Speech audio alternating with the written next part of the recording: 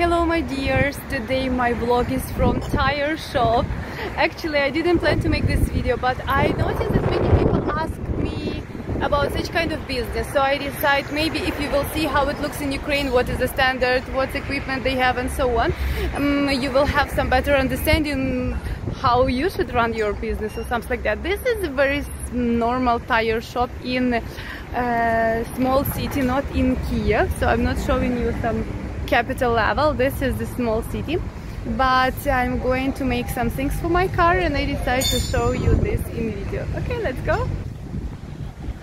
This is a tire shop where I'm going to change my tires, actually to make them driving better. I don't know, balancing, maybe if I translate it correctly. This is a center for big cars, this is a center for small cars, and also there is a tire center where you can order tires. So this is a very typical workshop, how it looks. So you can have imagination if you want to open your own shop, how it should be at all, like that. You see here people are changing the tires, so you can see what they're doing, how they're using it. Also next to this tire shop we have car wash of like you wash car yourself. So actually you come, you have all equipment, I will show you now.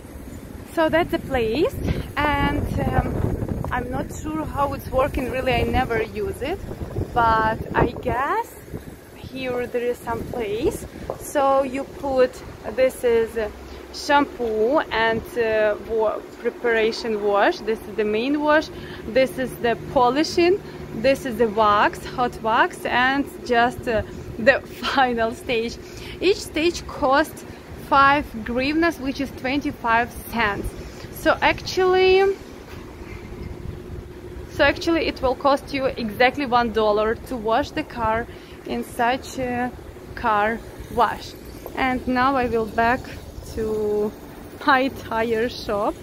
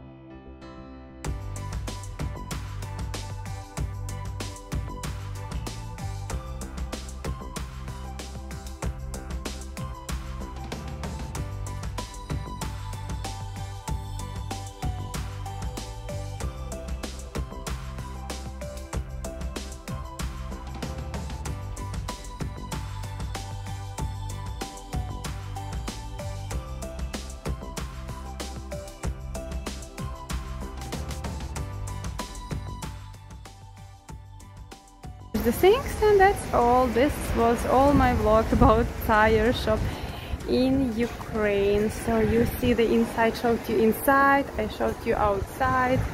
This is the things for maybe getting air. Yeah, this is the shop with the tires. Not sure should I show you that, it's just tires. That's all. So thank you guys for watching this video. I hope this video was helpful for you and interesting for you. You see how these things is happening in Ukraine. This is a very normal, average, not very bad, not very good, the tire shop. So in general you can understand how the thing is here.